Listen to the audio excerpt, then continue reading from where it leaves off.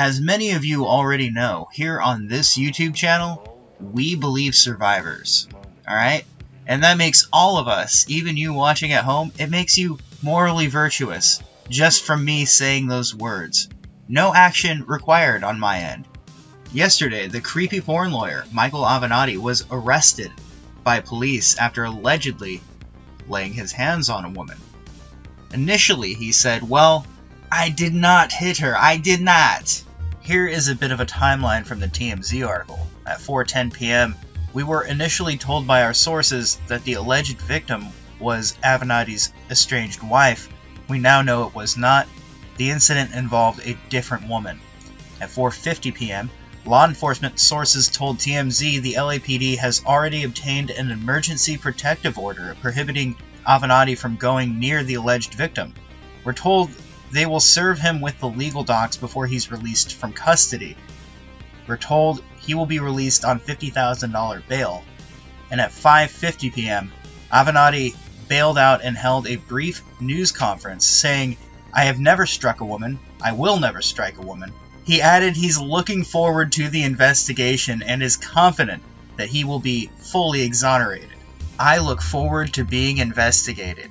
Now, some of you might remember, but if you are unaware, Michael Avenatti was accused by his ex-wife, a different woman, of being emotionally manipulative. I don't think she alleged any physical harm done by him, but she did say that he threatened to burn everything, all of their finances, just so she wouldn't have it. So that's the type of person Michael Avenatti is, despite his constant virtue signaling to try to convince the world otherwise. This quote of his was up on his website, but I have a feeling it won't be up there for too much longer. Don't tell me what cases you've won. Tell me who you've beaten. Michael Avenatti.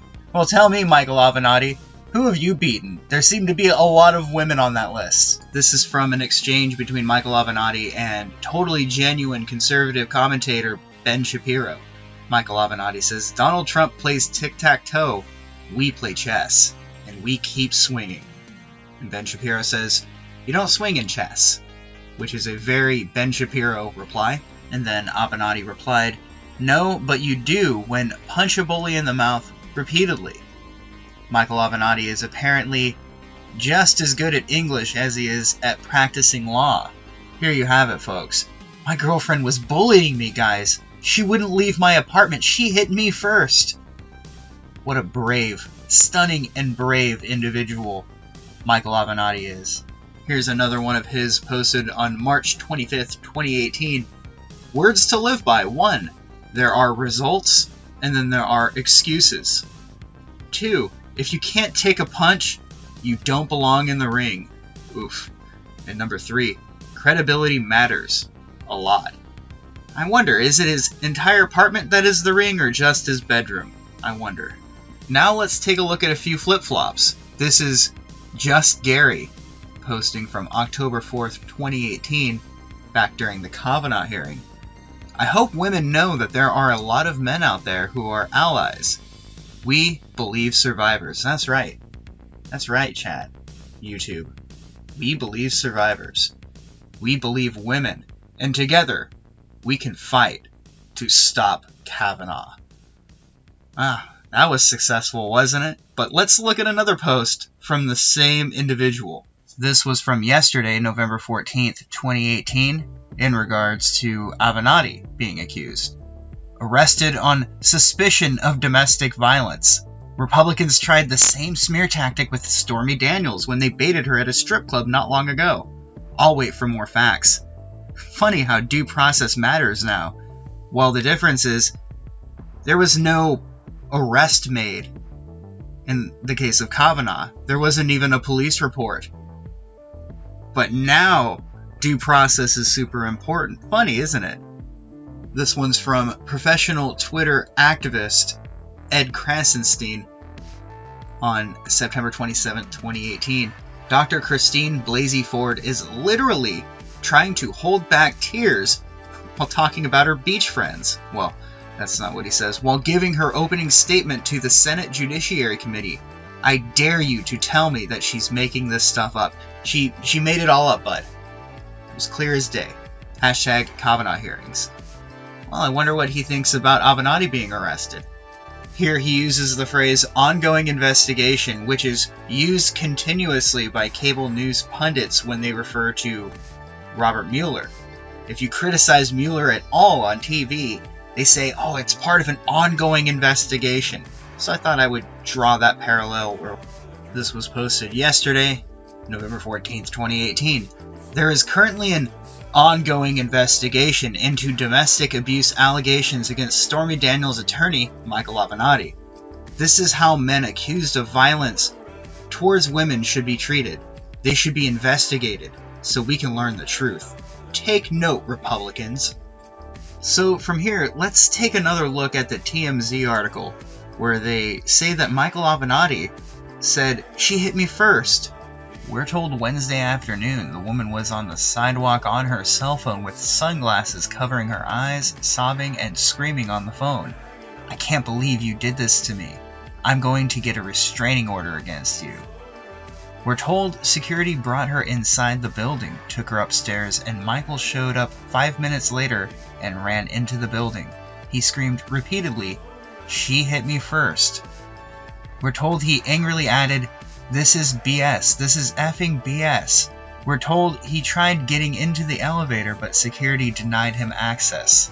Well, that'll be it for this topic. We'll be back in just a second to talk about Alec Baldwin's new show, which has failed miserably.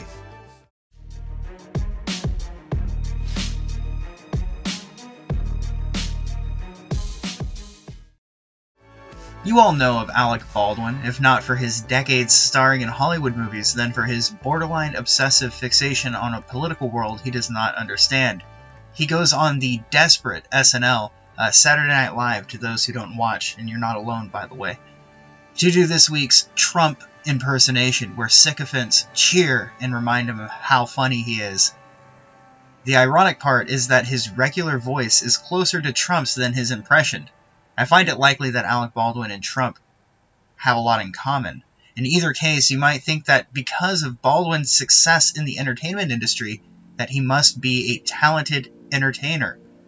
Finally, Alec Baldwin got to put away his Trump impersonation and start up his own weekly talk show to prove to both himself and to the world that he is the brilliant entertainer that he likes to think he is. The Alec Baldwin show was getting promoted quite a bit on Twitter, and I was poking fun at it while it was going up, and those promoted tweets were going on my timeline, and I would retweet them. The tweets I made mocking their show got more engagement than their show's promoted tweets actually did. ABC quietly announced on election night that the Alec Baldwin show would move from its prestigious time slot on Sunday evenings to a less desirable Saturday night spot amid disappointing ratings and negative media attention surrounding the hot-headed thespian. Repeats of Shark Tank. Repeats of Shark Tank will replace Baldwin's beleaguered talk show on Sunday at 10 p.m. The Victoria's Secret fashion show holiday special and The Sound of Music will also air on Sunday nights. Alec Baldwin, BTFO. The Alec Baldwin show returns December 8th in its new time slot, 10 p.m. Eastern on Saturdays. Variety, a leading Hollywood trade publication, said ABC has all but pulled the plug on the show, pointing to the program's dismal ratings. Variety noted Baldwin's show is one of ABC's lowest rated programs, and its last episode only attracted 1.5 million viewers. 1.5 million viewers on national television on a night when there's nothing else to watch. That's rough. Well, that'll be it for now, but we will be back either later today or tomorrow with a video about Jim Acosta suing the White House because they revoked his press pass. Poor Jim Acosta. Poor CNN. Poor Fox News because they decided to jump in on the lawsuit on behalf of Jim Acosta and CNN. Never be fooled. Fox News has always been on their side. They just pretend to be rivals. But anyway, that'll be the end for this video. Here it is. Your moment of clarity. My name is Donald Trump, and I'm a big fan of Israel. And frankly, a strong prime minister is a strong Israel. And you truly have a great prime minister. In Benjamin Netanyahu, there's nobody like him. He's a winner, he's highly respected, he's highly thought of by all. And people really do have great respect for what's happened in Israel. So vote for Benjamin, terrific guy, terrific leader, great for Israel.